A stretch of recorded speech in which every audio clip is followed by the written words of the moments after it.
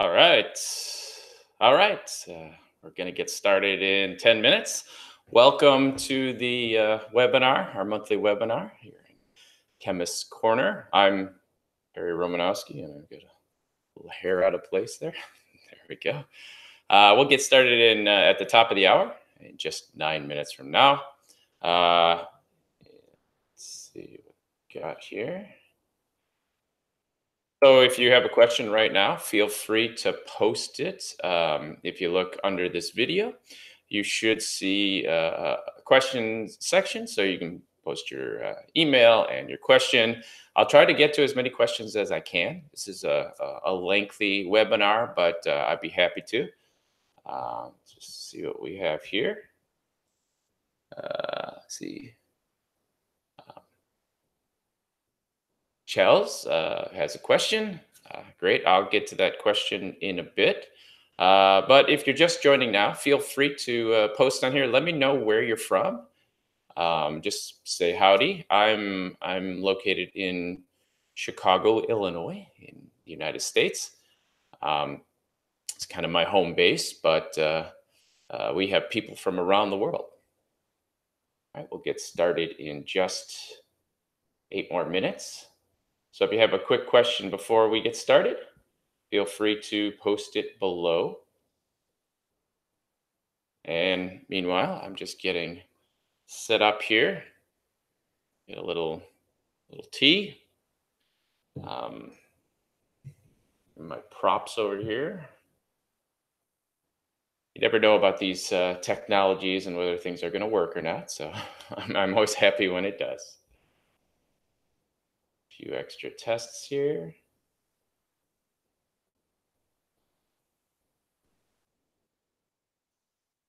It says we're live, so I'm assuming that it's working.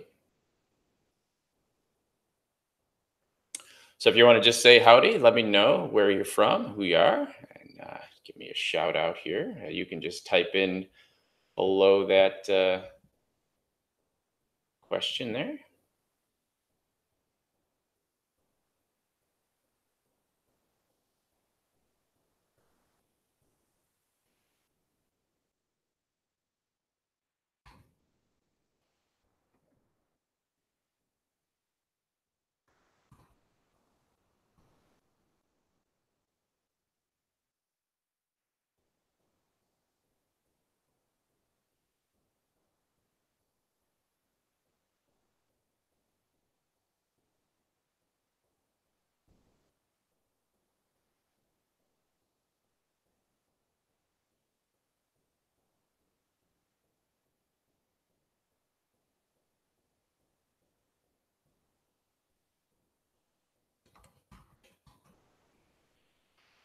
Hi, this is the monthly webinar. We'll get started in 5 minutes. But if you have a question or if you want to just say howdy, feel free to post it below the video here. Let me know where you're from. And let me know if you have any kind of question.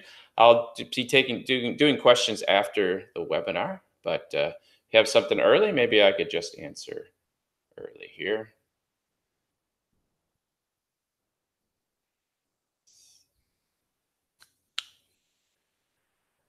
Hello, Chelsea. Yes, this really is live.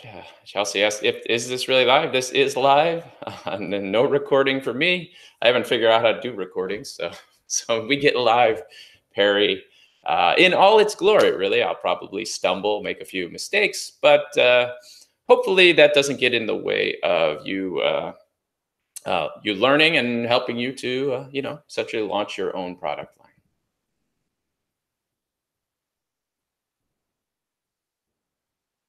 All right, we get to. But the notice went out that we're going live, so we'll get started in just 5 minutes. So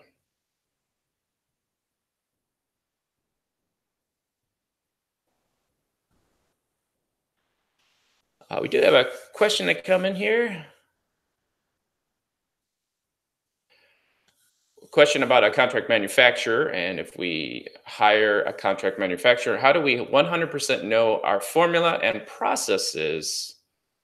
Um, you know, that is a challenge. If we hire a contract manufacturer, how do we protect our recipe from being swiped by the manufacturer? Those are great questions. Um, since I got a little time before we start, let me answer that question. So, first of all, if you're hiring a contract manufacturer, um, unless you give them the formula, and um, you're not going to know 100% what your formula is. You got to understand these contract manufacturers.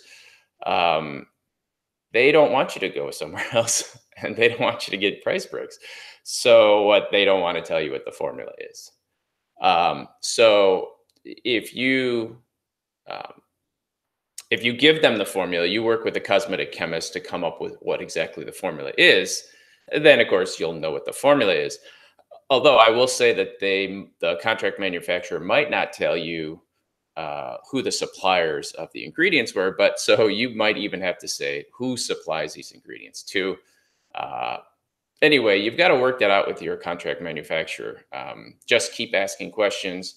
And if you want to know 100% the formula, you probably have to first work with a cosmetic chemist, or you'll have to pay the contract manufacturers some additional money to get access to that. But it's always a good idea as a brand owner to have your own, to know what your formulas are. As far as the contract manufacturer taking your recipe, the reality is there's not a lot you can do to stop that.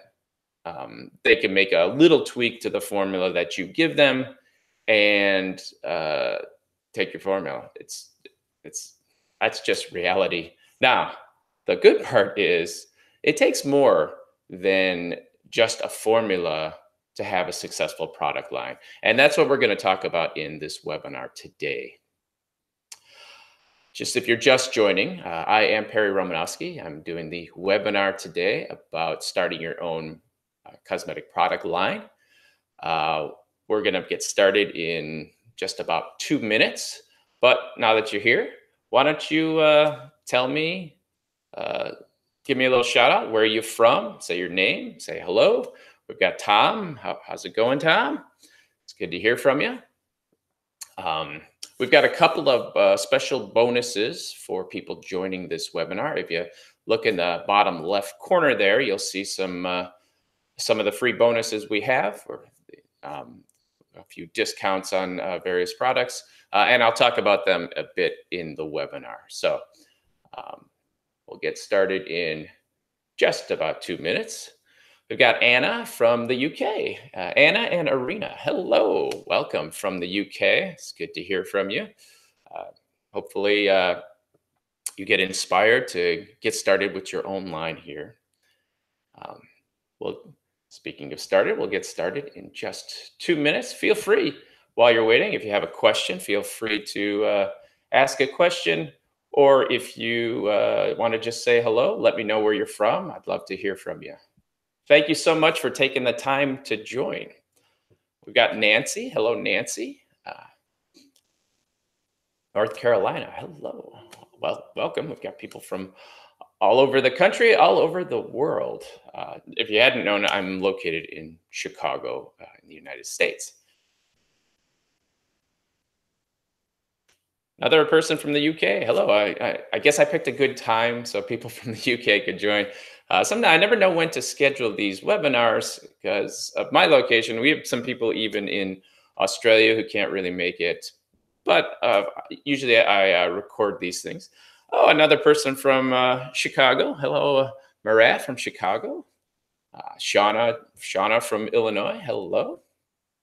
Welcome, everybody. I hope you find this helpful, useful. Oh, we're getting a few people. Marta from Latvia. Welcome, Latvia. Christine from New York. We got Emanuela from Boston. Oh, Emanuel, sorry.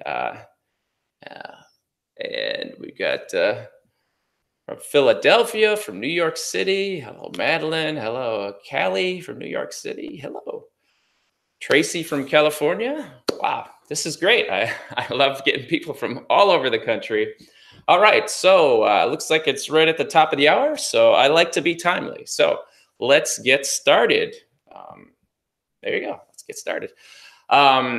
I am Perry Romanowski, and this is our monthly webinar about topics of cosmetic science. We do these through Chemist Corner. Today's webinar is going to be about starting your own product line. There are a number of people who follow Chemist Corner and work in cosmetics, and they say to themselves, hey, I should start a product line. There's so many product lines, but we're going to go through some ways in this webinar, which will show you exactly how you start your own.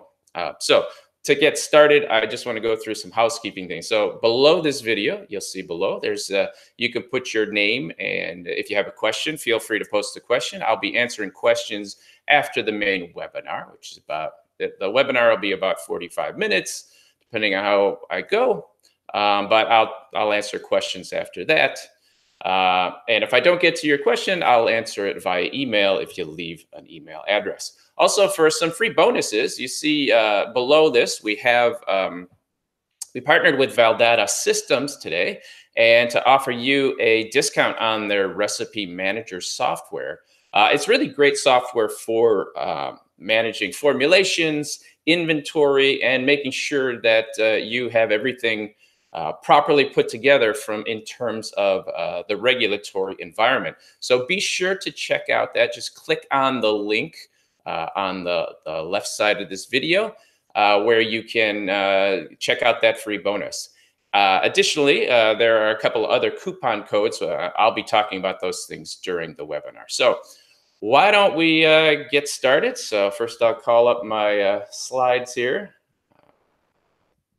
There we go. And we'll get started soon.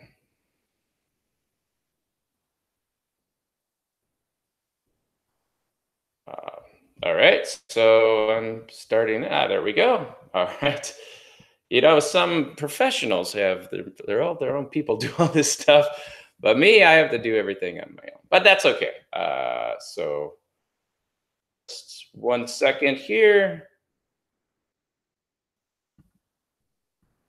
All right, there we go. Getting started here.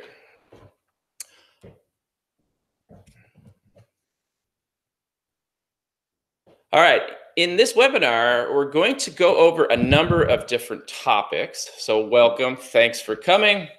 We're going to go a brief overview of the process of launching a product. We'll talk about learning who your customer is and how to connect with them. Then we'll look at some ways that you can come up with product ideas.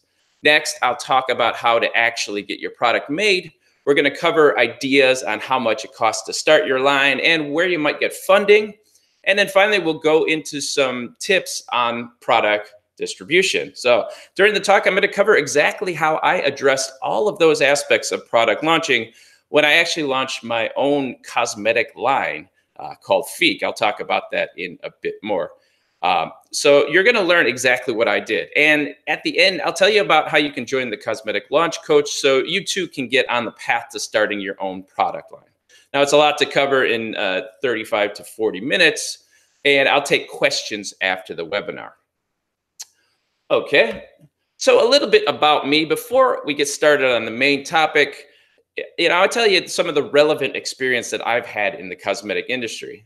My name's Perry Romanowski, and I've been a scientist in the cosmetic industry for over 25 years. So I was just actually making the products. Now, for most of that time, I was a formulator of both hair and skincare products.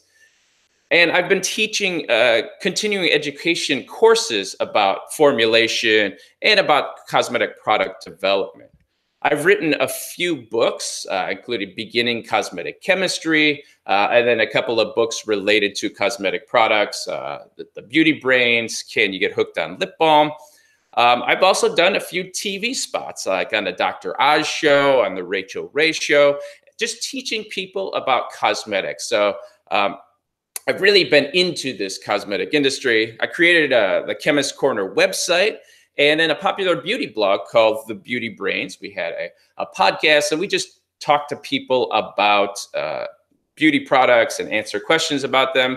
And really, we grew that Beauty Brains website and pretty large. We had a pretty large following. I'm also currently the president of the Society of Cosmetic Chemists. So this is just to show you that I've been really steeped in this industry for a while. I've worked on here's some of the brands I've worked on: VO5, Tresemme, Nexus. So I really have gone through and I've created those formulas.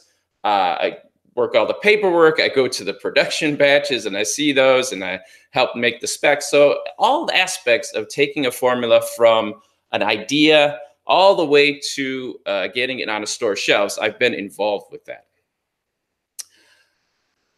Of course, starting a cosmetic line, it can be complicated, right? So just knowing how to create a product isn't enough to launch a line. As some of you might know, it's easy enough to go in your kitchen and mix a few things together and say, hey, I've got a product. So now what do I do with it? You really also have to know how to market your product, how to sell it, how to get all the regulatory work and the testing completed. You need to know about product distribution and everything else involved in running a beauty product business. Now, to get that experience, I've worked with a number of entrepreneurs to help launch their lines. But even more significant, I actually started this beauty brand myself. I'm going to touch on that as I did throughout this webinar. All right, let's start with an overview of how you actually launch a beauty product line. Now, many people think that the process for starting a product line goes something like this. So you come up with this great idea. Of course, you need a great idea. And then you create your product or you get somebody else to make that product. And then you sit back and you just watch the money roll in. If only it was that easy. Unfortunately, it's really not that easy. In fact, this system gets a number of things wrong. For example, when starting out on a product line, when starting out with a product line, it's much more important to start out by figuring out who is your customer, who's going to buy this product. Then you can find out what problems that do they have that you can actually solve. And then it's only after you understand the problems of your consumer that you can come up with products that they want. Another problem with this simple launch system is that you spend too much time figuring out how to make the product. If you want to be a formulator and are curious about technology that goes into your product, then by all means, learn how to make formulas. But if you are serious about being a cosmetic brand owner, then you won't really have time to work on developing your formulas. You'll need to spend the bulk of your time connecting with your consumers and marketing your product. If you're spending most of your time developing your products, then you're not spending time on the most important piece of your business, which is marketing and sales. As a cosmetic chemist, as a formulator, this was a tough realization for me to understand that focusing on the formula, creating the greatest formula you could possibly can, is really not a great way to build up a beauty brand. And finally, the idea that if you build it, they will come is just wrong. If you build it, you'll probably end up with a garage full of products that nobody's buying. You really have to focus on your marketing. Now, let's suppose you make the most perfect, best working product in the world. Imagine that everything about your product idea was realized and now you have exactly the product you want. Well, is that going to mean you'll be successful?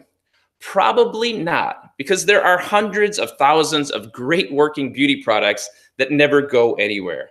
And there are lots of products that are just average or perform terribly that people continue to buy over and over. So you might be wondering, why is that? And the difference is marketing.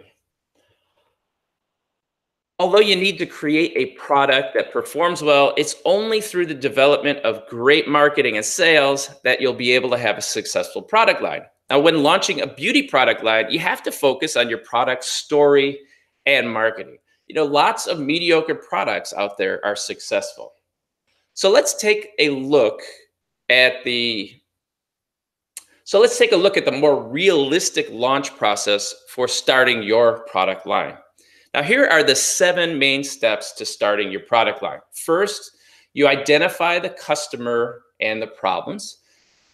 Step two is you come up with an idea that solves those problems. Step three would be to test your ideas. Step four would to create your own product.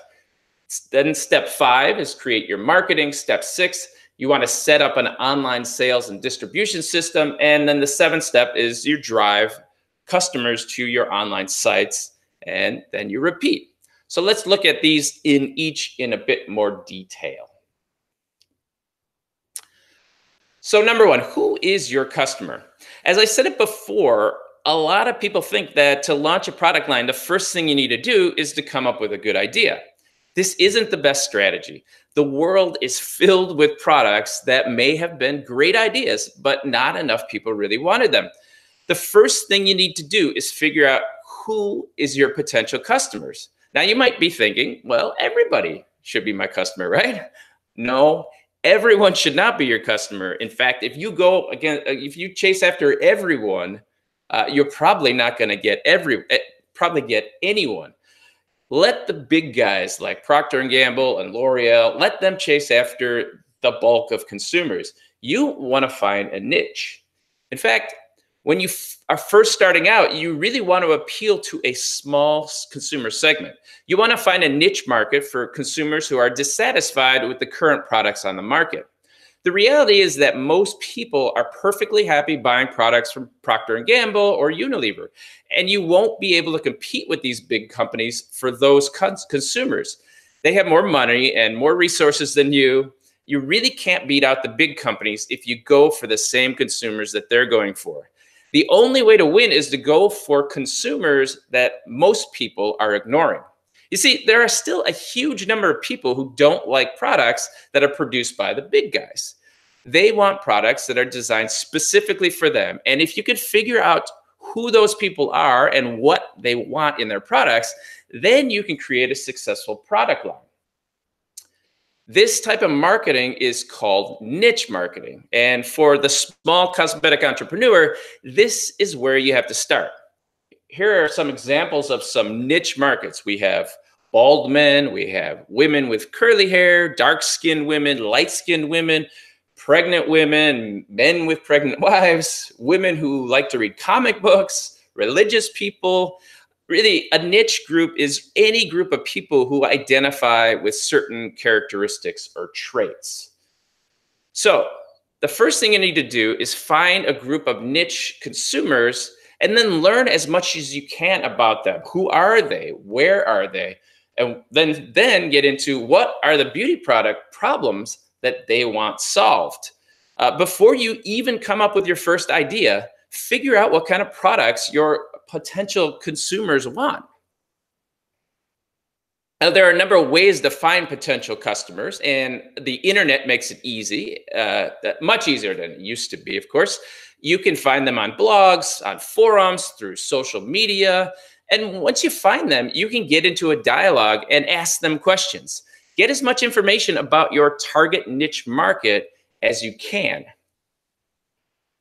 Now I'm going to show you about Feek. When we were working on launching the Feek brand of hair care products, the first thing I did was to find a niche group of consumers. Now, I've been writing a beauty blog for the last 10 years, and I've been able to build a group of fans over that time. These are followers of my website, they're listeners to the podcast, and they follow my social media accounts. And, then I created this email list. I literally had a group of thousands of customers, or at least potential customers, that I could reach out to.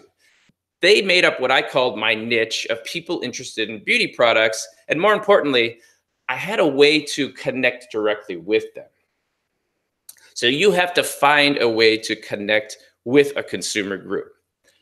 Okay, once you've figured out who your potential customers are going to be, next you need to come up with some products that solve the problems that you're having, that they're having. So you can come up with any type of product that you want, but the reality is that you'll have much greater success if you start with something that is similar to things that are already on the market. If you create something completely new, that's a lot harder to be successful. For example, if you're starting a new body wash line, don't create a whole new body wash form. The idea of powdered body wash might sound interesting, But unless your consumers have told you that that's something you want to stick with the standard body wash formula. Make something that is easy to put on, foams well, smells good, and rinses clean. And by all means, if you have some special technology that really does something different, then make that product. But the less something is like products already on the market, the harder it's going to get for consumers to try and accept. You don't want to try to change people's behaviors. Now, you can come up with ideas by reviewing the information that people have told you and then looking on the market for products that are designed to already solve that problem. Brainstorm ways to make products that are already on the market better. And once you can show a product, once you can create a product that's better, then you have a chance to start your own line. Now, don't worry that somebody has already done your product idea. In fact, I say that's a good thing. You should really be worried if you can't find your product on the market, because that usually means one of two things. First, it's technically not possible to make that right now. There are some things that you can't do. Perms still are going to use thioglycolate that smells terrible. It's a great idea to say, let me create a perm that doesn't smell bad. Yeah, everybody wants to do that. Or let me create a shampoo that grows hair. Everybody wants to do that. The reason those products aren't on the market now is because it's technically not possible. The other problem, if a product doesn't exist, is that somebody tried it and it just wasn't a good business idea. There are products like that where you just can't make any money at that. And ultimately, to stay in business and to be a business, you're going to have to be able to continue to sell product. But you can't just launch a successful product line simply by just copying what your competitors are doing. You really need to look at your competitors and figure out what they're doing right, and then figure out how you can make improvements on that. You don't have to create a unique product. You just have to make one that is superior in some way over the competition. And you have to be better at communicating to your niche than anyone else in the market. Now, a few ways that you can make your product superior.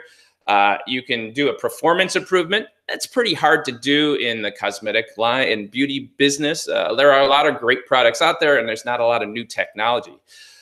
Now, you can improve the experience. That's easier to do, but it's still going to be a challenge. You can provide better customer service experience, and this is something anybody can do. If you get orders, pay attention to people and communicate with people and make sure that they're happy. You can come up with a more interesting story. There are a lot of beauty brands that are just based on great stories. And if you can come up with a great story for your product, that's a way to stand out. And of course, you can go for the lower cost version. For entrepreneurs starting out, this is probably the least desirable, because you're going to put into a lot of work. You should get a profit out of it, and you should be able to make a living out of it.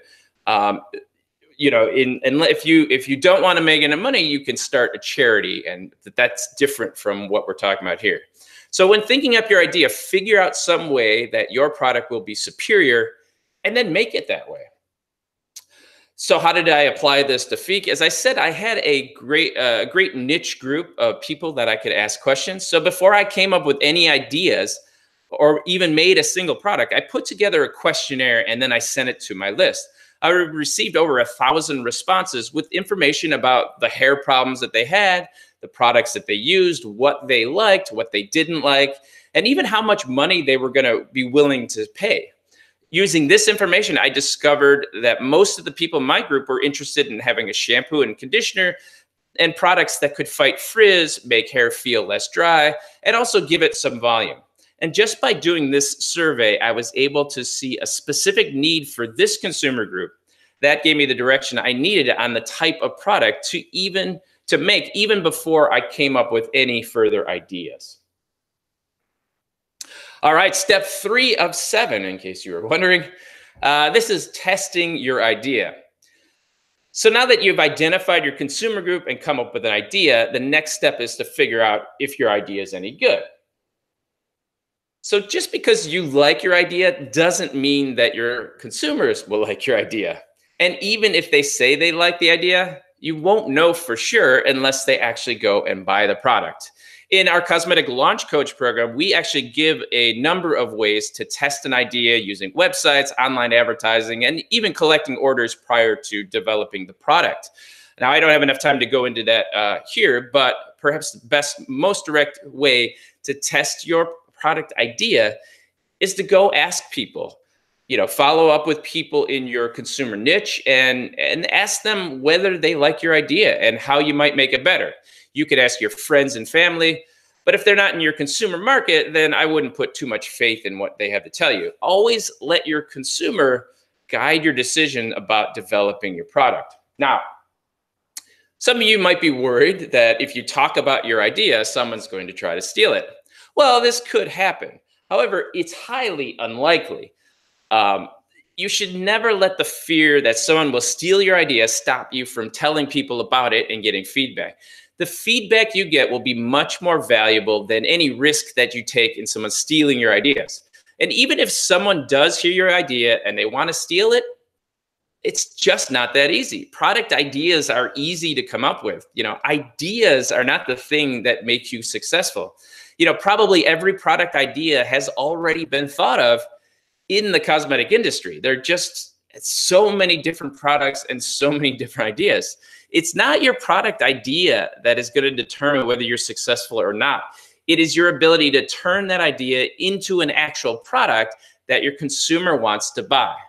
No one can steal your drive and motivation to get your product out on the market.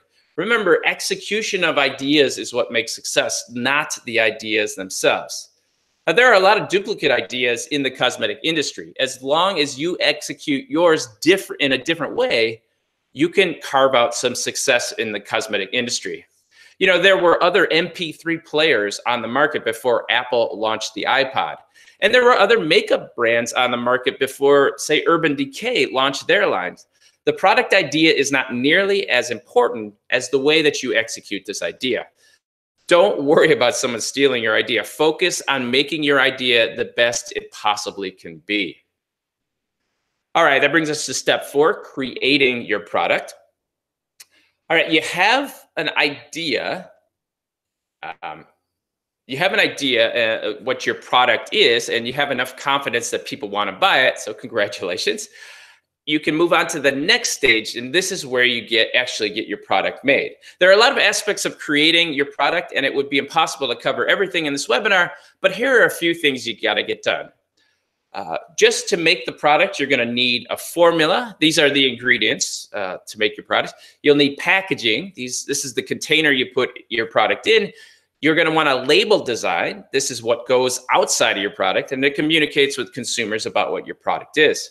Additionally, you're going to need testing, the stuff that before you can sell your products, you have to run tests to prove that your products are safe. Specifications, these are the range that you set to ensure that your product is reproducible. You'll need equipment. If you're making the product yourself, of course, you're going to need mixers and heaters and hot plates and all the other equipment that goes into making. And of course, you'll need raw material. Again, you'll need these if you're going to make the product yourself. Now, ideally, you're going to own your formulas and know all the components that go into mixing it. But this does lead to a question. Should you make the product yourself, or should you hire someone else? If you're serious about creating a successful cosmetic brand, I say you should hire someone to make the products for you. There's so much work that goes into making a brand successful that you don't want to spend your time actually making the product. Plus, you'll need the proper equipment. You'll have to make sure you comply with all the appropriate regulations for producing cosmetics. You'll have to get the raw materials, packaging, and then actually have to make it. There's just way too much to do. You have to decide whether you are launching a beauty brand or you want to make products as a hobby. Is this a hobby you enjoy to do, or do you really want to make a beauty brand? There are different types of people, people who just really like to make the products, or people who want to launch a beauty brand and run a beauty brand business. You're going to have to decide who you are. And if you're a person that wants to start a beauty brand, then doing the beauty brand is much more important than creating the products. I say hire somebody. And in fact, when I worked on Feek, I came up with the formulas, but I didn't make the products. I hired a contract manufacturer to do that. Now, it can be a challenge to find a consultant chemist who to work with. And the reality is, most of the people who the reality is most of the people who contact chemists, they only have a vague idea about what the product they want to produce, and they usually don't have much money. Seriously, if you're going to work with a cosmetic consultant, be prepared to pay at least $5,000 to get your product developed. And if you only have a few $100s to spend, you aren't likely to find anyone, or certainly anyone, who is going to do a good job for you. In our Cosmetic Launch Coach course, we do cover all the things you need to know in order to find a good cosmetic chemist or contract manufacturer, and what you need to know when you're working with them. But one of the most important things that you can do even before you contact a contract manufacturer or a cosmetic chemist is find a product that is already on the market, which has the characteristics that you want to meet or hopefully exceed. One of the most common mistakes people make is to assume that their idea is completely unique and that there is nothing else out on the market like it. It's probably not true, but if it is true, it's probably not the idea you should be pursuing, as we said.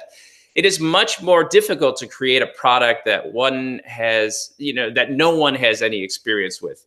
Consumers might say they want innovative products, but they buy products that are similar to the ones that are already on the market. Focus on making products that people are going to buy. Find a product that is on the market and use it as a guide to develop your own product. Now, not only is this going to help you create your product that customers are going to love, it's also going to make it easier for you to work with chemists and contract manufacturers to create the right product. This is a concept known as benchmarking, and it's something we go in depth and more in the course. But let me explain how I use it to develop my shampoo and conditioner line. When I was launching the Feek brand, I knew that I wasn't trying to compete with companies like P&G and Unilever. However, I also knew that many of my potential customers were fans of brands like Pantene or Tresemme or L'Oreal. They use these products. They expect a performance similar to these products. They have these expectations. So I had to meet or exceed the performance of those products that I was creating. Now, so in terms of benchmarking, I looked at what my potential customers said was important to them, like foam and fragrance, and of course the feel of the hair after using.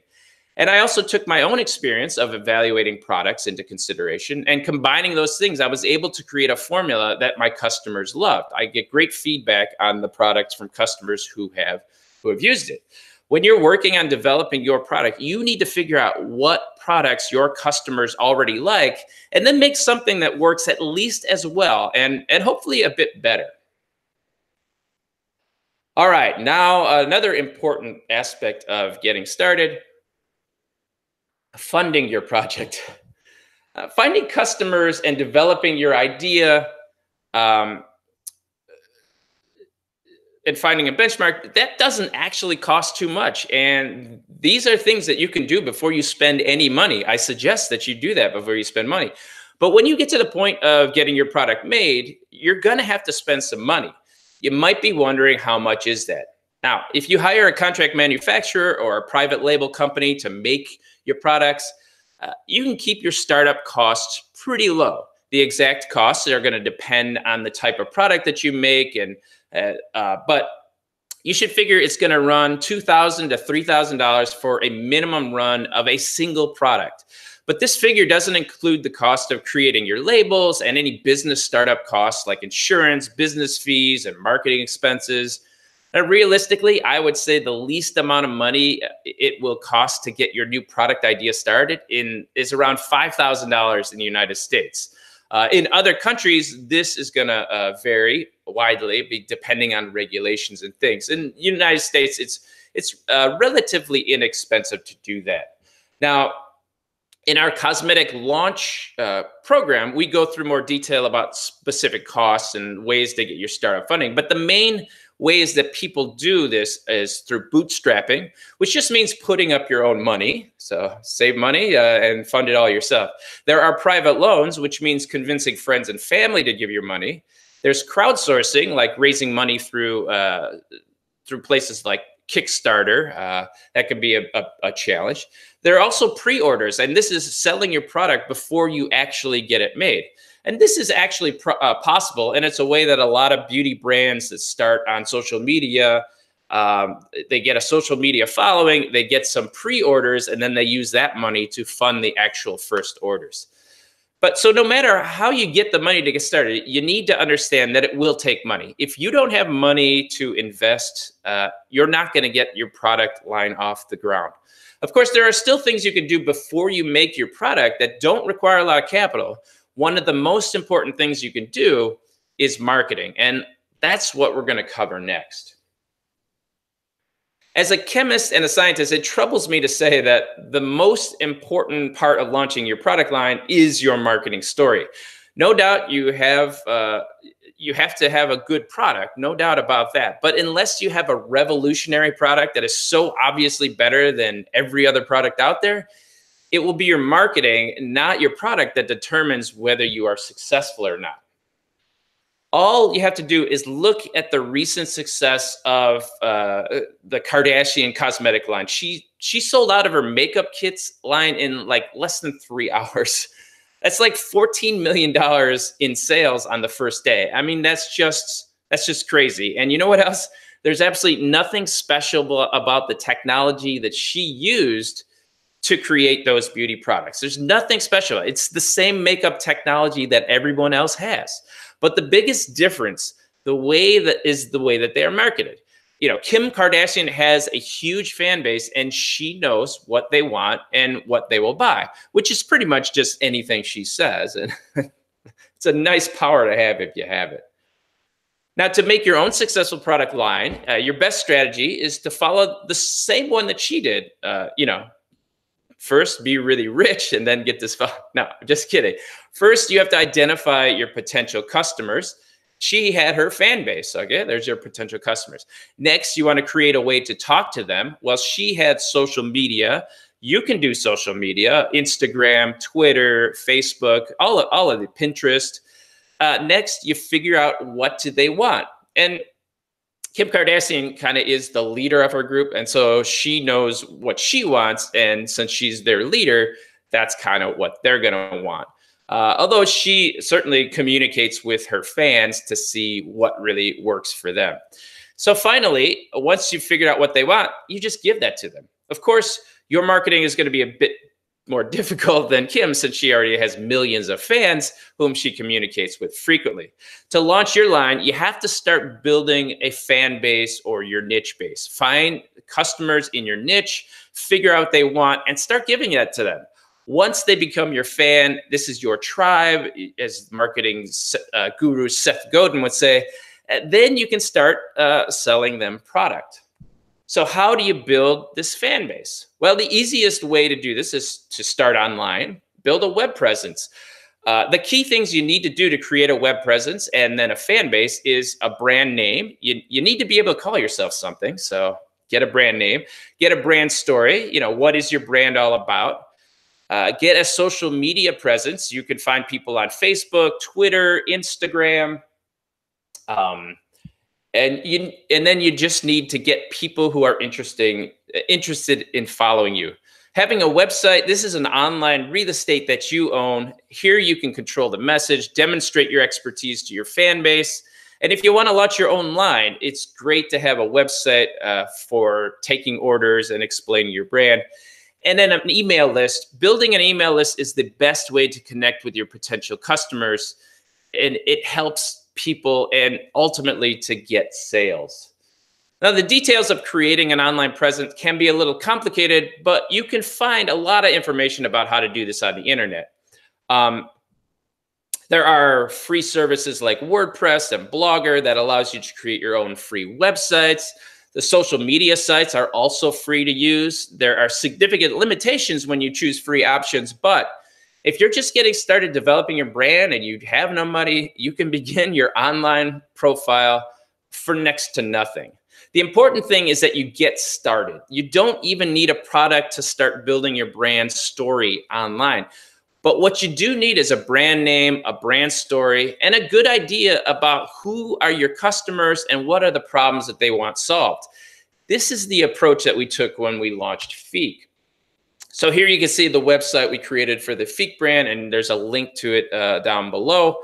On the site, we have a description of what the brand is all about, a way to sign up for our newsletter. We have blogs with articles written about that would be interested to our target market. And of course, the website is just one piece. We have accounts on Facebook, Twitter, Instagram, Pinterest. And since we're a new brand, we really haven't built these things up, but we will eventually have a large following to whom we can market our products to and then help our customers solve these problems. When you're creating your product line, one of the best things you can do before you even create the product is to create your brand and your online presence. Remember, this is free. In the Cosmetic Launch Coach, we go through in detail in how to set up your online presence, how to build your fan base, and how to communicate them, and then ultimately how to use marketing to build your brand. All right, we got 2 steps to go. Step 6 is sales. No matter what reason you have for starting your own line, you need to always remember that after your launch, your main focus needs to be on helping your customers and making sales. You can create the greatest product in the world, but without sales, you will fail. As a person who launches your own line, you become a salesperson for that line. Everything you do should be geared towards connecting with customers and making sales. Now, in the old days, it used to be the only way that you could make sales was to create a sales press kit, visit store buyers, and hope that you could convince someone to carry your line of products. If you didn't know a buyer at one of these stores, it was highly unlikely that you'd ever make any sales. But fortunately, things have changed. It is more easier now than ever it has been to start your own line and start making sales. And that's because the old way of doing sales is only one of the many different ways you can do to make sales. Today, you can go through websites, through your own websites. You can go through stores like Amazon, through social media, through email marketing, and more. The key to having a successful product line is to find out what sales method works best for your particular audience. If you have a niche market, it's heavily influenced by social media, then that is where you should put your effort to make your sales. If your audience is on your email list, then focus on that. You might even start advertising to drive people to your website or your Amazon listings to make sales there. But the bottom line is that you need to combine your marketing efforts and your sales channels to get more customers to purchase your product. Now, we recently did a soft launch of the Feek brand since we don't know any buyers at stores. Our strategy was to focus on online sales. We set up our website, created our social media accounts, and started creating content about the problems that our products solve. Since we did the early research to see what problems our customers were most concerned about, we knew the kind of content that we had to produce on the website. We wrote blog posts, sent emails, and did some social media posting. And this will be something that we continue to do in the future if we want to build the brand. Now, if we get to the point where we sell out our inventory and we're not really interested in building the brand more, then things will go silent. But at the moment, that's kind of the plan. You know, in our first month of availability, we've already sold over $3,000 worth of product. And now, of course, that's not nearly as good as Kim Kardashian, but we certainly don't have her following either. And most important is that we got actual customers for our product, and now we communicate with them to figure out what they like about the products, what they didn't like, and what they want in the future. From now on, we no longer have to wonder what potential customers think of our products. We actually know what customers actually think. Incidentally, if you'd like to check out the Feek shampoo and conditioner products, you can go to the website link that's listed on the side there and get 44% off, and that includes free shipping using that webinar code. Of course, 44 is my favorite number, so I try to incorporate that anywhere, so 44% off. This is really only for the US customers, though. We don't, at the moment, ship internationally. All right, step 7, last step. While you set up your sales and marketing systems, you'll need to set up a method for delivering your product or product distribution. Now, a lot of people start out by making the products themselves and then filling the orders themselves. This is probably going to be a little less expensive to do it that way. Unfortunately, there are hidden costs, and your time is certainly worth something. It does also limit your growth. Filling product orders might work for a while, but soon you're going to have too many sales to keep up. At least that's the plan. And this is not going to work for you to be. This is not a good work for you to be spending your time on. Your best bet is to pay someone else to do this kind of fulfillment work for you. There are a number of third-party organizations who can take your order information and fill products for you. The best of these is probably known is Amazon, or their Filled by Amazon program. The Amazon FBA works like this. You make your products, you ship them to Amazon, you list them on Amazon, and then when someone orders your product through Amazon or your website even, the folks at Amazon box up the product and they ship it for you. Everything works automatically, and you don't have to worry about filling out orders or taking payments. It's a great thing to get off your plate, because then you can focus on building your brand. And this is exactly what we did with Feek. Here is the listing for the shampoo. We have a listing for the conditioner. And of course, having Amazon fill our orders, it does cost money. It cuts into your profit pretty significantly. They charge fees for everything. And so unless you have a good volume of sales, filling it through Amazon is certainly not going to be the least expensive way to do this. But anywhere where you can outsource things that lets you focus on marketing, outsource things like production and distribution, you should outsource that as much as you can.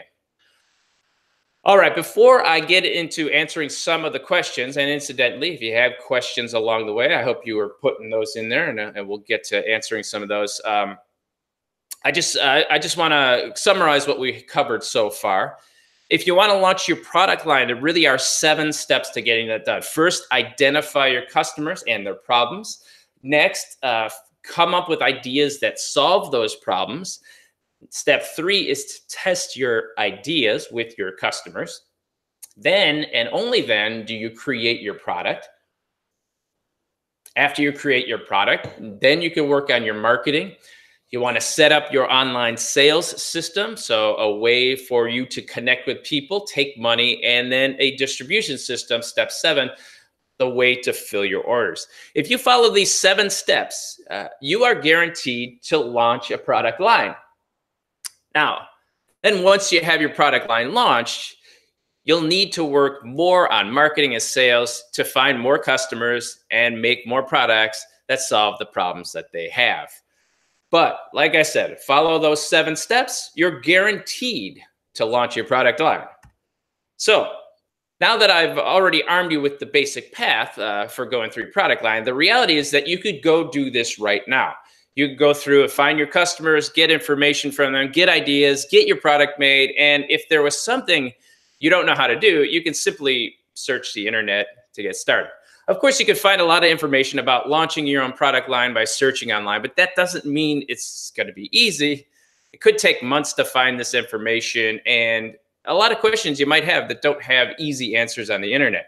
To launch your product line and make it successful, you need some cosmetic industry inside information that isn't always available. And if you're like most people, you'll become too frustrated to continue before you have a chance to be successful. So I thought it would be great you get all this information in one place, right? And so wouldn't it be great if we could connect with cosmetic insiders? And so what I did is I put together the Cosmetic Launch Program. And the Cosmetic Launch Program is an online training program that just takes you step by step through the entire process of starting and launching your own cosmetic beauty product line. Now, along the way, you get information and resources that makes it easier for turn your product idea into an actual product line. The course has 7 modules. We have a startup module that gets you started in setting up the business. We have a module on developing your idea and testing it. We have a module on product development, and this is actually creating from the idea to putting the product together. We have a module on funding. We have another one which goes through the production of products and the types of testing that you have to do. Then we have a module on sales and distribution, and we have a separate module on marketing and developing your online presence. There are bonus videos which go through specific questions. They walk you through some of the techniques specifically presented in the modules, and I'll show you exactly how I set up the beauty brand and got it launched following the lessons in the course. I went through the resources of getting done. Essentially, I created this program. I just wrote down everything I was doing while I did it, and then I created this program from that. The Cosmetic Launch Coach is a great place to get your questions answered, and any question you have about product launch or developing a product is great. Now, if you were to hire a consultant to do this, you know, consultants might charge $400 or $500 an hour. So, but if you're in our program and you ask questions, I'll be happy to answer any kind of questions you might have. A lot of courses like this could go anywhere from $1,500 to $2,000, but they usually have limited availability. They have an expiration, and they don't have direct content. But that's contact. That's not how we are in this. For the Cosmetic Launch Coach, I'm very accessible. If you join today, you get a free 30-minute phone conversation. We can talk about what you want to do, your brand, the products you want, and any kind of questions you have. Also, it's lifetime access. So once you join, you have access for lifetime. And if I do any sort of updates to the programs, you get all of that updates. There's any kind of future bonus material that's produced, you'll get access to that. And there's a money back guarantee. So if you start it, you're unhappy with it for whatever reason, no problem. Just let me know and I'll be happy to refund your money.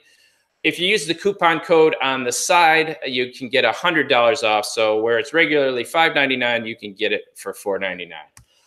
All right, so if you're ready to get started with your beauty product line, click on the link on this video or go to the links on the left side there. Use that coupon code and you can get started with the Cosmetic Launch Coach.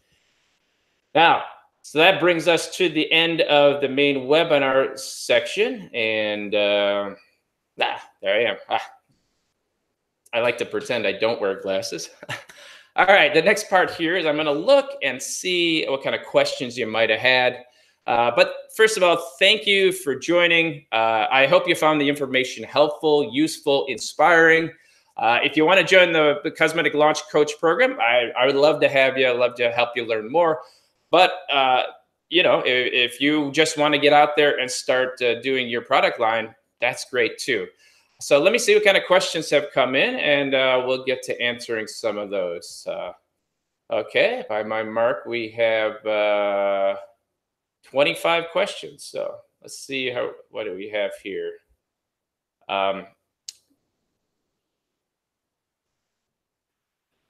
Here's a question from Murat. What is the first step in launching my business? Well, I went through a lot of that in the webinar, but I would say the first step is identify the customer that you want to serve.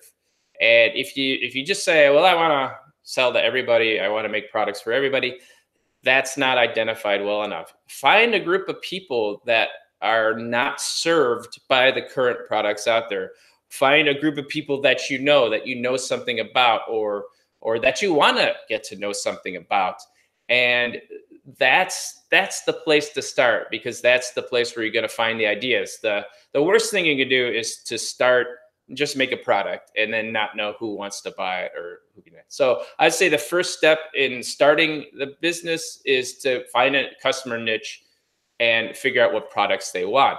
There are some, business stuff, and that's going to depend on where you're located. But in the United States, I would say, set up an LLC, come up with a business name. You can do all that stuff pretty quickly. That actually gets you started. But as far as the business kicking off, find your customers. Here's a question from Chelsea. If I manufacture products myself in a small lab, how easy or challenging is it to get ungated to sell cosmetics on Amazon.com? Is it hard to get GMP certified? Yes, doing it yourself is challenging to get certified. This is one of the reasons I went through a contract manufacturer, is because the contract manufacturer had already got all that stuff worked out. And so it was really pretty easy for me to get started with Amazon. I found a contract manufacturer who already was GMP certified, and Amazon took the paperwork from them, and we were ready to go. When you're creating the products yourself in a small lab, it's just a lot more difficult. Yeah, there is a GMP certification process that you can go through, but I'm not recommending you do that. My recommendation, if you want to start selling on Amazon, is to go with a contract manufacturer that already has that done. It's just much more easy. Um, Christy says, "Do you know of a reasonably priced filling machine for a home lab?" Actually, in our forum, if you go to chemistcorner.com/forum, there was a discussion about filling machines, but it's probably a hand filling machine. It depends on the products that you are. That is one of the challenges when you're making stuff at home, finding a way to fill it. Some people have some creative ways of filling, like a cake baster for some creams.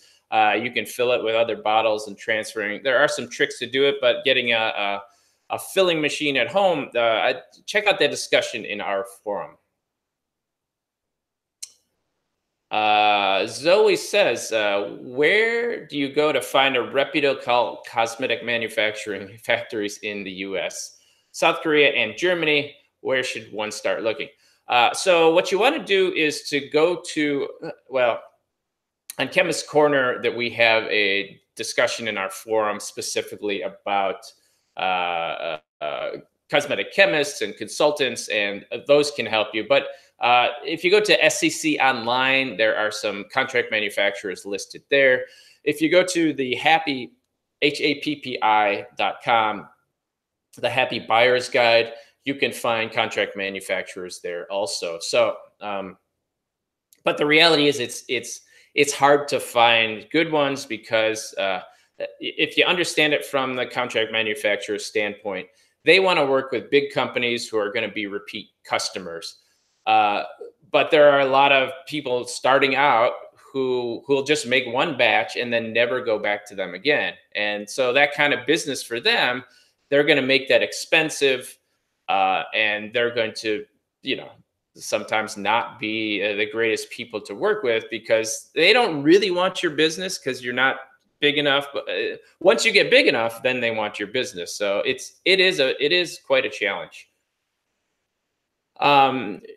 Cherry asks, what is the range of cost of owning a formulation if a cosmetic chemist is formulating? It could say, yeah, it ranges from $5,000 to $25,000. It really depends. I would say that 25,000 or even 15,000 is, as you suggested, that's a pretty high. So if you're doing $5,000, you could find somebody to create a formula for $5,000 and have stability testing and packaging. But it all is going to depend on who you're working with. But those are reasonable numbers. But some people will charge 15,000. So you just have to find someone. But when I said $5,000, that is just a rough guess of what it costs in the United States. It could cost more than that. It probably won't cost less than that. All right, Nikki S. I'm having an issue with determining what the price unit for my SKUs should be with the manufacturer. I'm currently working on developing color cosmetics. How do you determine the price per unit for the products when working with a contract manufacturer? Well, the price of your products, first you want to figure out how much does it cost to make these things. So, and the cost of making it includes the cost of the raw materials. It includes the cost of the batching time, the compounding, the creating the product. It includes the cost of filling. The packaging is also usually in that cost too. So once you figure out like what's the cost of a run, say you do a run of 10,000 units, and then you divide that by how much it costs to run that 10,000 units. So to give you an example, I ran the first production run that I did of Feek was I did a production run of 5,000 units. Okay, to do that 5,000 units, that cost me $15,000. So I had to pay the contract manufacturer $15,000, and they made 5,000 units for me. So just quickly doing the math. Now that included packaging and testing, stability testing, that kind of thing. But just doing the math there, that was $3 a bottle. So just the bottle, just for me to break even, cost $3. But that's not everything. Well, I have my business expenses, like my coming up with my marketing materials and my label design, and also my business insurance. So there were a number of business expenses that would add to the cost of that unit. Um, Additionally, a thing to consider is that you have shipping costs. So if you're going to fulfill an order, now you could charge the customer for shipping, but just to send out a bottle, 2 bottles of shampoo, for example, that's going to cost anywhere from $5 to $10 if I'm shipping in the United States. So you also want to include some of the shipping costs in that unit. So if my $3 unit of a shampoo, this bottle here costs $3 to make, which includes the bottle, the filling, the ingredients inside. But it's cost me another $5 to ship. So just to break even, I would have to charge $8 for this unit. So if I charge $10, then I'm making $2 a bottle. So if I made a run of 5,000 units, I'm making a profit of $2 a bottle. The most I can make is, say, $10,000, and I've got to sell 5,000 units. So that can be a challenge. Now, if now the big guys are making millions of bottles, and they can make 10 cents or 50 cents a profit. But you, as someone's first starting out, you're not going to survive in business if you can only make $2 a unit, but you're still charging $12 to make $2. It's a challenge. I hope that helped. Here's a question from Nikki. I'm having an issue with actually, we just did that question. I hope that helped, Nikki. Next question from Andrea. You have indicated that building a fan base and, more significantly, a web presence can begin before you have the product launched. Isn't there a risk of your brand name being stolen while you develop your product? Well, first of all, yes, there is that chance of it being stolen. And there's also a chance of it being stolen if you don't do that, right? Somebody could today just come up with your product name and you don't even know it. If you're worried about, specifically about a brand name, if you're worried about the name, you can file a USPTO. So go to the United States Patent and Trade Office. You can file a trademark on that brand. In fact, I did do a trademark on Feek.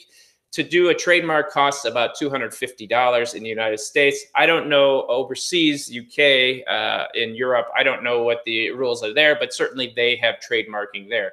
So if you're worried about somebody stealing your brand name, you should trademark it.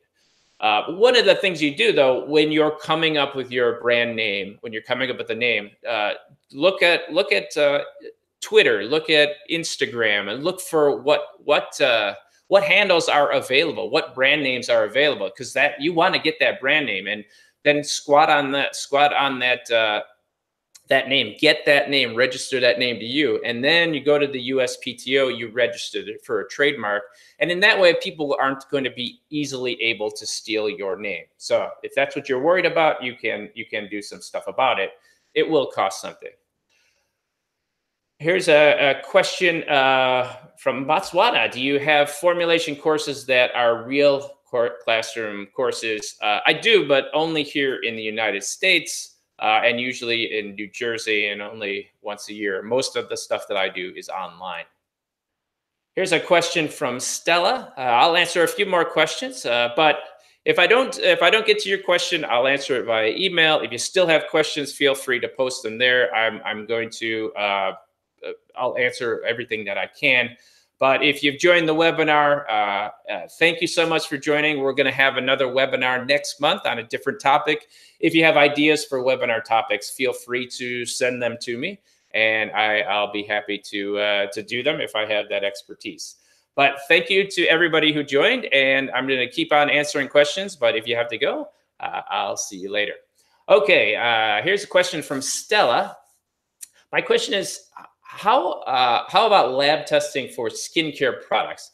Does this step come after manufacturing the product? Would I hire Microlab to do that? Great question. You don't want to do testing of your products after manufacturing, because you can imagine you make this big batch of skin product and you paid for it, and then you have the test and there's something goes wrong with the test. Well, now you got to toss it out. So really what you want to do is make laboratory prototypes, do your testing on those lab prototypes, those smaller ones, and then see if it passes. And if it passes through that, then you can feel good about doing, manufacturing a larger batch and making sure that it passes testing. Yes, I would recommend hiring a lab to do this kind of testing for you, safety testing. This isn't the kind of stuff that you can necessarily do yourself. Microbe testing, for example, requires agar plates and a warm hood and time, and it's just better to hire somebody, because it's going to cost you more money to invest in creating the test equipment than it will be to hire somebody to run the tests for you. Okay, we get a few more questions here. Here's a question from Severine. She's provided me with a ingredient list. How much would it cost a hair refresher or curl cream of 100 ml each, minimalist packaging? And for instance, this basic, but just eyeballing it. So just based on my experience and things, to create a product like you said, it probably costs you about the same as something like this. Now this cost me the chemicals inside cost $3, say $3 a unit, and then the filling, so it was probably $5 a unit. You could, if you're going to, now this is 237 mils. If you're going 100 mils, maybe you could cut that price down to, say, $3 a unit for something like that. So that would be my guess. You could probably find a cosmetic chemist who could make it for around that line. Chelsea says, is there always a $3,000 cosmetics ungating fee to sell on Amazon now? When I got on Amazon, there was not a $3,000 cosmetics ungating fee. That might be a new thing. One of the things that Amazon does do is, if say you do that Filled by Amazon system that I talked about, in fact, we shipped a whole pallet of stuff to Amazon. In addition to, they charge you to fill the orders. They charge you an Amazon selling fee. So, because what happens is if somebody on a website clicks on their website, it gets to Amazon, they make a sale, Amazon gives them an affiliate commission. That commission comes right out of your bottom line. So Amazon has a ton of fees, but they have an additional fee. It's a product storage fee. So if you have products stored at Amazon, they're charging you, $50 a month just for the storage fees. So Amazon does charge a significant amount of money to get on there, and it wouldn't surprise me if there is that ungating fee. But if you can demonstrate sales through your own website, you can probably work with Amazon to get that lowered. Tanya asks, which contract manufacturer do you recommend? It depends on where you are, but the reality is I don't specifically recommend any contract manufacturers unless I've worked with them. So there's only a few that I've specifically worked with, but it really depends on where you're located. So you can give me more information. I can give you some other recommendations. Yvonne says, do you have relationships with cosmetic private label companies and cosmetic manufacturers? I know where to point you to, but I don't necessarily say you should go work with these people. The reality is, working with anybody, I don't like to recommend working with contract manufacturers or private labelers, because the quality of how the work goes is really dependent on the project, on how busy the contract manufacturer is at the time, and what are their minimums and that kind of things. And to really know, I can point you in the direction to go talk to some people, but it's really up to you about whether they are somebody that you want to work with, because everybody has their limitations. Pablo says, if we have a low budget, do you suggest us to sell products only online or to sell them at different channels? Well, selling products online is a great way to do it. You don't need anyone else. You could have a website, you could get the orders, and then you could take your product, put it in boxes, and send it to the address. And you could do that all self-contained. So that's a great way to do it. Uh, it's a kind of a slower way to do it if you're not getting a lot of website or if you don't have a big audience. You can also sell products if you go to like farmers markets or weekend fairs. You could start selling products in that way, and in that way you could sell a lot more products in a single day, perhaps.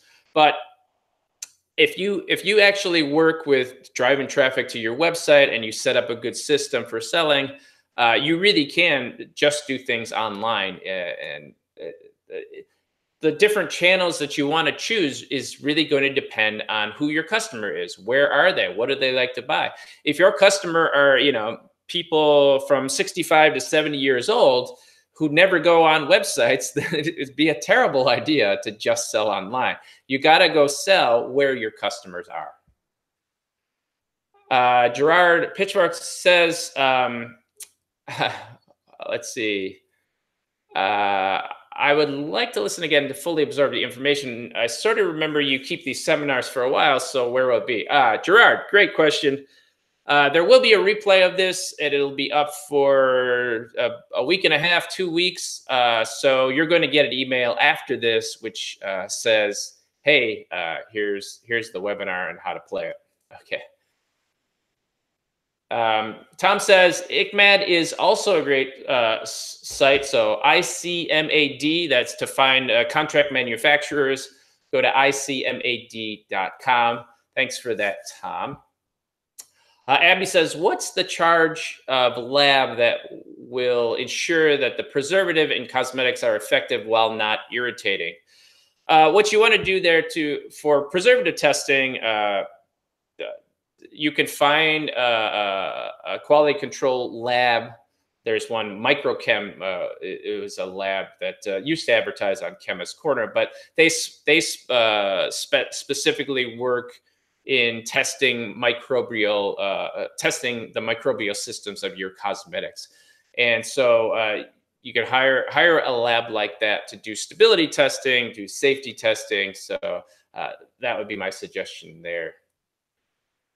Khalil says, how does product packaging get sanitized before the products are made by the contract manufacturer? Is this a service that is included in contract manufacturing?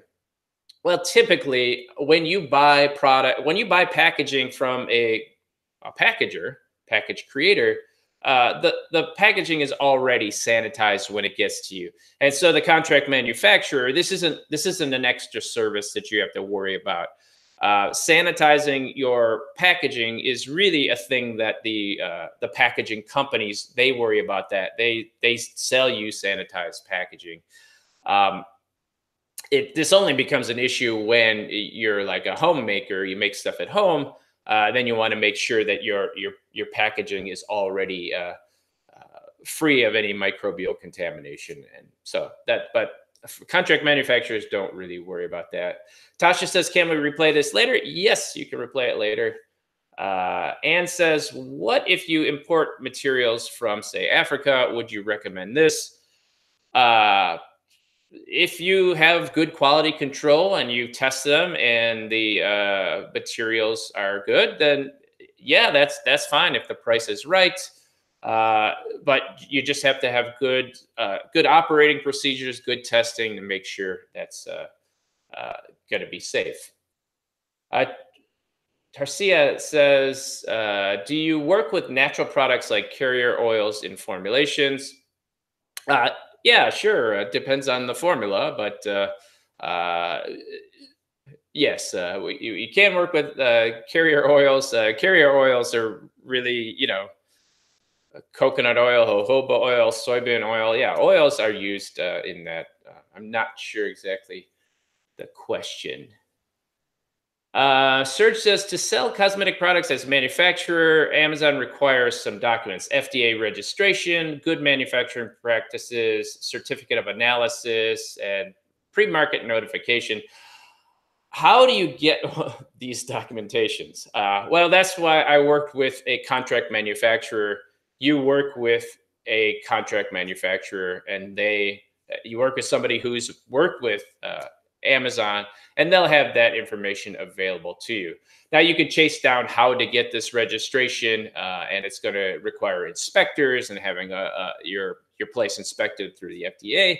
Uh, but it was just much more easy to hire a contract manufacturer to get this done for you, and or work with a cosmetic chemist specifically to help get you this stuff done. Remember that when you're launching your line, you want to focus mostly on marketing, connecting with your consumers, and all of this other stuff. Outsource it, hire somebody to do that for you, because this stuff is not going to make your product successful. It's the marketing stuff and the story building that's going to make it successful. This stuff is important and it has to get done. It has to get done right, which is why you should work with somebody who has a system for doing that and can get that done for you. Chelsea says, is there a list of grass ingredients if we would like to use an ingredient like a plant-based extract not on the grass list? What is the process for that, or do we just do it? Uh, well, as far as creating cosmetic products, the grass list, so generally regarded as safe in the United States. The FDA has a list of those things, but generally that's for food products. For cosmetic products, what you want to do is if you have an ingredient, you can go to the CIR to see the safety testing available on that, and work with that. Now, if you're talking about, say, I'm going to go in my backyard and get a plant and chop it up and macerate it and then put it in my formulas, you're going to have to prove safety of your final formula there. So even if you do that, you have to prove that your preservative system is ensuring that it's not going to be microbial contaminated. So you have to do stability testing. So there is a process to do that. The bottom line is it is illegal to sell unsafe products. So you have to be able to prove that your product is safe. And just getting a plant from outside and putting in your product, that's not enough to prove that your products are safe. There's plenty of natural ingredients out there that are not safe. All right, I just have a few more questions here. If I don't get to your question, then I'll answer you via email. Zoe says, is it common for contract manufacturers to copy your formulations with some very minor changes to make for their other customers? I don't know if it's common, but it certainly can happen. So yeah, but the thing about it is, if I hope the message of the entire webinar was this: the formula is not the most important thing. The most important thing is the marketing story and the consumer's problems, the consumer needs. If somebody takes your exact formula and they put it in their bottle and they're selling it, consumers aren't going to say, "Oh, those are exactly the same." They don't know what they look at the products and they see the story to that, and that's what's important. You really can't get too hung up on whether someone's going to take your formula or not. And you also have to look at it from the contract manufacturer standpoints. They have their own house formulas that they want to work with, because they buy raw materials in bulk.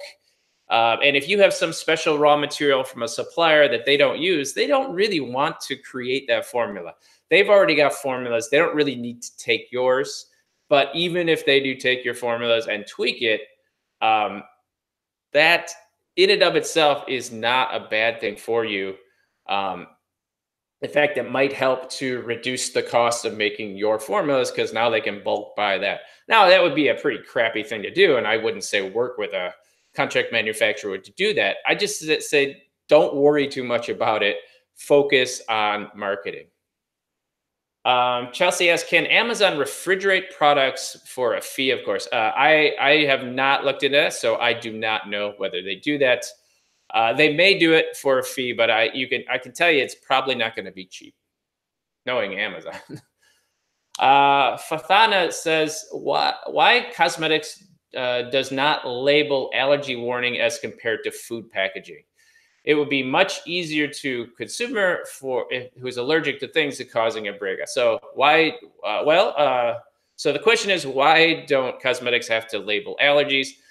There's nothing about the cosmetic rules that say you can't label allergens, and in fact, in the EU, it is a requirement to put on the list of ingredients. There's 26 known allergens that are typically found in natural ingredients or fragrances, and so you have to list those on your list of ingredients.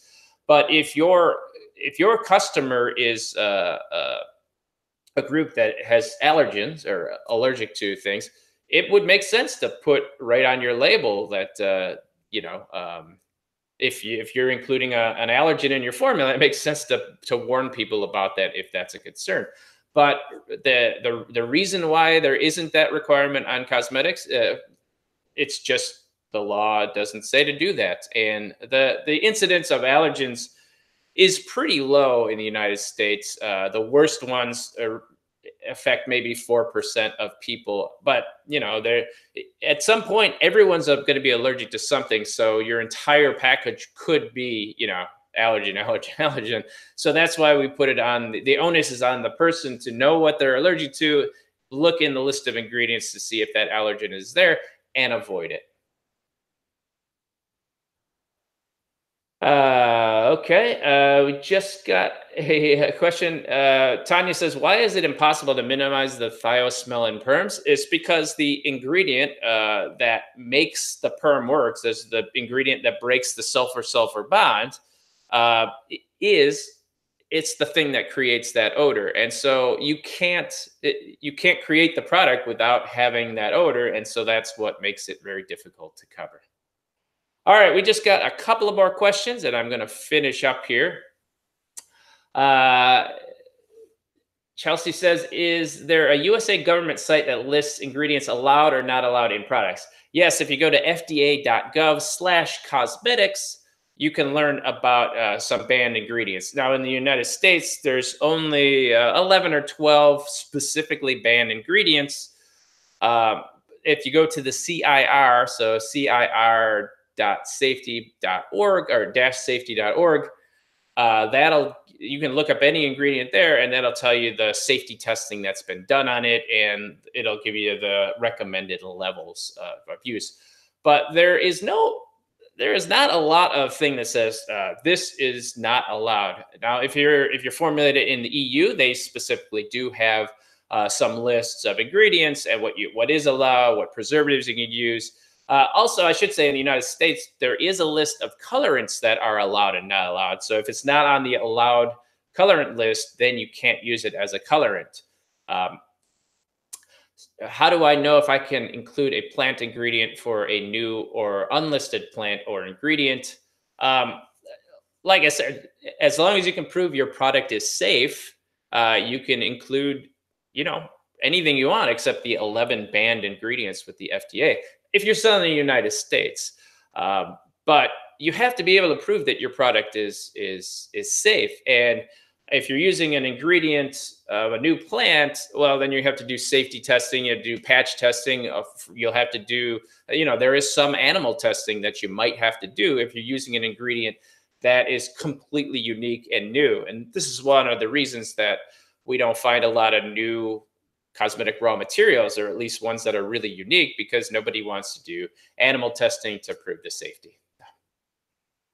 Okay, this will be my last question. And thank you again so much for attending. If you have any questions for me, feel free to send me an email, perry.romanowski@gmail.com, or just post it below and I'll get to these questions after this webinar.